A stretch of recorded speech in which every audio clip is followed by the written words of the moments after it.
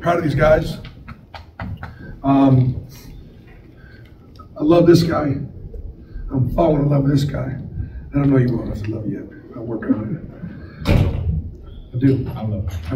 I do. Working on it. Just a great win for Auburn. Great environment for college basketball. It felt like a March game. Didn't feel like November. I can't tell you the bench and how engaged they were. They're communicating with each other. Johni is a terrific leader. And he's led by example more this year than any year he's been there, with his attitude, with his practice, with his unselfishness, really. And so he just wins. He just wins. And he's an absolute monster down in there. And his defense is awfully good. He can guard anybody out there on the floor. So really proud of my senior. And Tahaad's is a special young man. He's got great talent. And sometimes when you talk about guys' talent, you think they don't work at it. He's worked at his game, but absolutely not afraid of the moment. Both of them have got great families, great families, and they play for their families. These two guys play as much for the name on the front of their jersey as they do the back of their jersey. That Broome family, it matters. That Pettiford family, it matters. And they both kind of, they both fall in love with Auburn, and we're the beneficiary. Like my team, we got stuff to work on. We're going to get better. Right. And last thing is just Kelvin Sampson in Houston. Nobody does it better in this country. The winningest program the last 4 years, and he's one of the best coaches to ever coach this game. All right, we'll start with players first. Berg. Tahaad, you guys are down 9 in the second half. You have best defense in the country. Just what was the key for y'all to come back and know that shots were going to fall eventually? We preached all week that it's a 40-minute game, it's not 20. So just because we were down doesn't mean that we're not going to have a run and come back and do what we have to do. So we just kept pushing until the clock hit 0. Congratulations on your win, first and foremost. Despite the adversity you guys had traveling here, how did you stay focused to come out victorious on tonight's game? Anybody can answer. Well, stuff happens, but at the end of the day, we came in and played basketball. So, everybody was locked in with each other. We're our brother's keepers, so, we have a strong family here, and we came out here and won the basketball game. Thank you. Chris, did you have one? Johni, what was it about their defense that you saw that took advantage of the high screens and you get easy layup opportunities? Well, like you said, they have one of the best defenses in the country.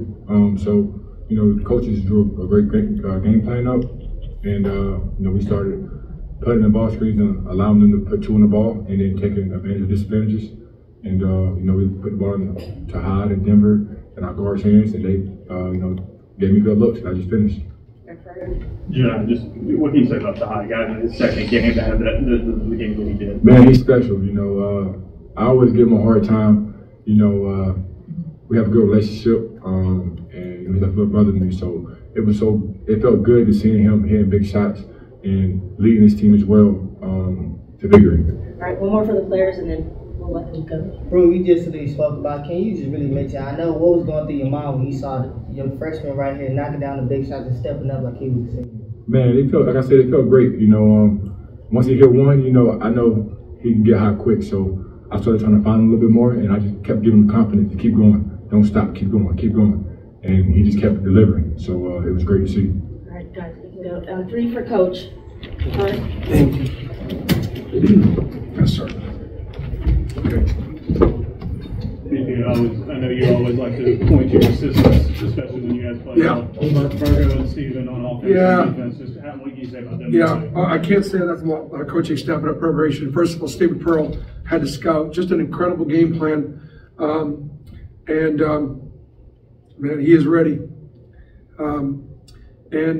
Mike Burgomaster called every offensive play in the second half. I went with every play he put forward. And we did a pretty good job designing some plays this week. We had some things in this week that we hadn't shown yet, and they particularly in the second half, particularly late, and so, man, it's hard to get good looks and to shoot 57% in the second half against a Kelvin Sampson defense is unheard of. Great execution and great game. It was a great Great organization, great team effort. Henry and then Kristen. Bruce, in the second half defensively, y'all were able to limit LJ Cryer. What'd y'all do defensively to kind of limit him? You know, Denver Jones is one of the best defensive guards in the country, and nobody talks about it. Okay, but I'm going to. Denver Jones is one of the best defensive guards in the country. He is big, strong, physical, fast, powerful, and he wants to win. There wasn't anybody in the locker room any happier than Denver, and he's a scorer. He led the Conference USA in scoring at Florida International. Came here to Auburn and just wants to win. And you know, some of those, you know, just like taking Tahaad under his wing, and Tahaad can do some special things offensively, but those other guys guard. How about Chris Moore and his defense? How about Cheney Johnson and his stat line?